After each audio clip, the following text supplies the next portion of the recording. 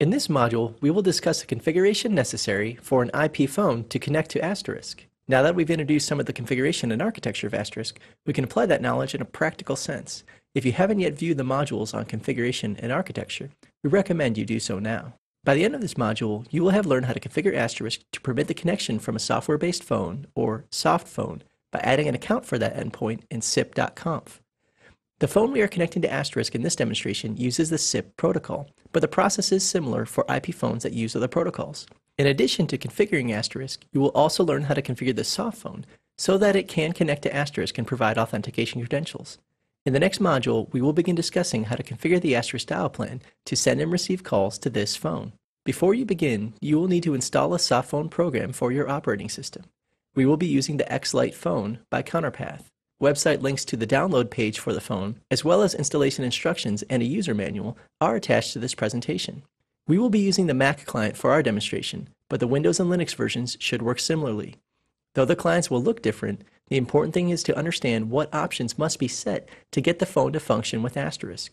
We know that as a PBX, Asterisk acts as a bridge for internal users to access resources such as outside lines or other internal phones. In addition, it provides features like voicemail and conferencing. For each conversation with a person at another phone, internal or external, Asterisk will bridge the two channels, one from your phone to Asterisk and another from Asterisk to the destination. Before we can make our first call, we must set up our phone. The next several slides walk you through this process. You can repeat the process for each phone you want to use with Asterisk.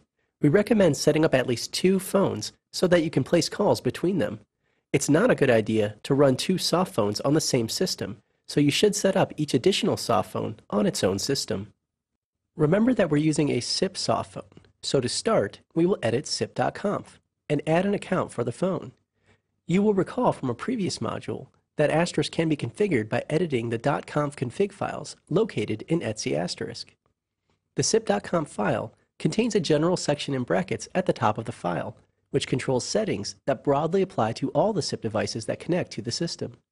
Device-specific settings are listed in their own uniquely labeled sections, located below the general section. All of these sections are populated by options set in key value pairs, with the equals operator separating the key and the value. We will add a section for our phone SIP account at the bottom of the file. First, we add a section heading in brackets. This is the account name. Next, we add the option Type, which we will set to Friend. This specifies that the connection permits both inbound and outbound calls.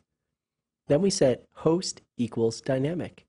This setting will establish how Asterisk knows where to reach the endpoint device. It can be set dynamically or to match a specific IP address or hostname. Now we add Context equals internal underscore users. This sets the context in the dial plan that this phone will use. Finally, we set the secret. The secret is the account password. Let's take a moment to review what we've done thus far in more detail. The section heading is the account name or username. This is a unique label assigned by you, the Asterisk administrator. This label should be easy to manage, but it should not be easy to guess. Again, make your account name unique. Weak account names are one of the most common vectors for unauthorized access or fraudulent use of a PBX. Phone-1DF5JA is an example of a strong account name. This string combines the word phone to make it clear to ourselves or other administrators the type of connection this establishes and a random string of characters. Note this is not set to the user's extension or phone number, making it much more difficult to guess.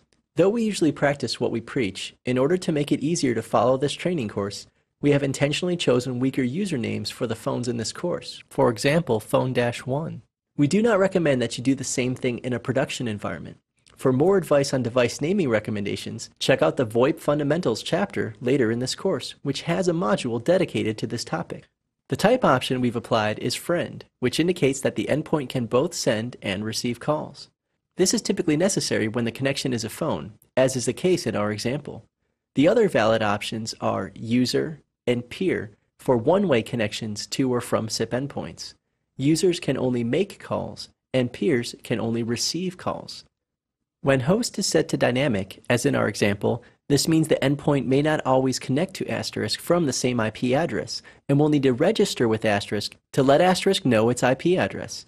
This means Asterisk can't send calls to the phone unless it's registered. Even phones set up using static IP addresses on an internal LAN often use the host equals dynamic mechanism to register to Asterisk. That way, future changes to the network won't cause the phones to stop working. The host can also statically be set to an IP address or host name, in which case the phone doesn't need to register to Asterisk. Asterisk already knows where to reach it. Setting context equals internal underscore users points Asterisk at a context in the dial plan configured in extensions.conf. When the user dials a number on this phone, Asterisk will try to match the dialed number against extensions in this context. You will remember from our configuration file overview that contexts are section headings that act as containers for extensions. An extension is a dialed string used to access services as well as endpoints, and is not necessarily a phone in the traditional sense. We'll discuss extensions more in the next module. The secret is the account password, which is associated with the account name.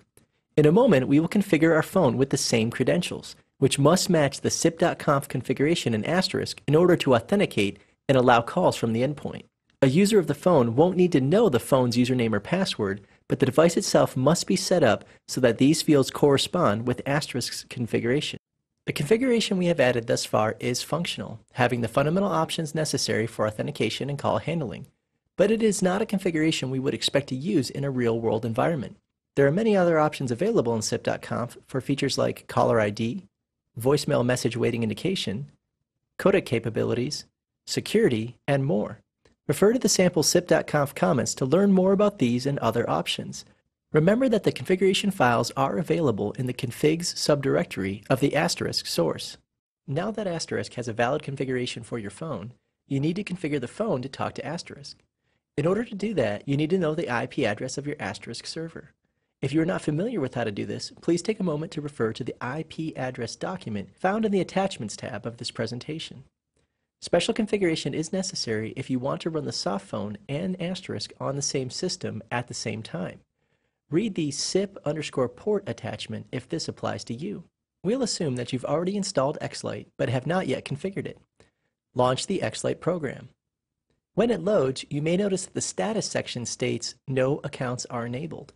To configure and enable our SIP account, click the Account Settings link and a SIP Accounts window should open.